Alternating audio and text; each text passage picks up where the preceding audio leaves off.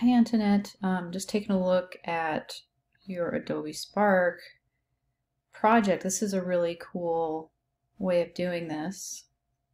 So I really appreciate the creativity. Your first paragraph looks great.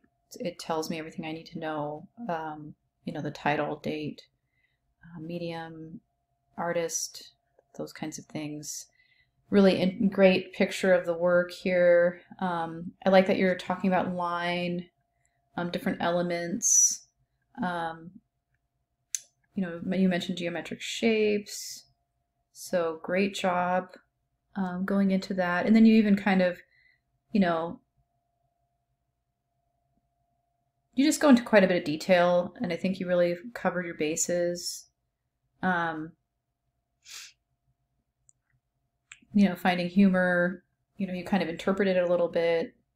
Here, this is great as well. I mean, you weren't super clear about which theory of art criticism you're using, but I'm guessing, this is expressive because you talk about the artist and how he is kind of an environmental wildlife artist. And it's interesting how he flips the narrative on the piece. Like you said, the fish is catching the human, which I think is a great observation on your part.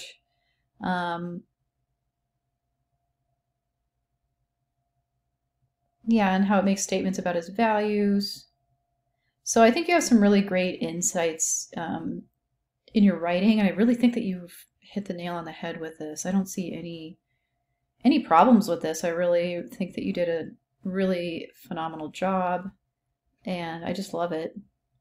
The screenshots that you included were not necessary. The link to the web page were definitely enough. So good job. I think I can't see anything wrong with this, and I really think that you got a home run 100%. So awesome, awesome effort and job. I'm really impressed. And don't forget to have a good summer. It's been great having you in class.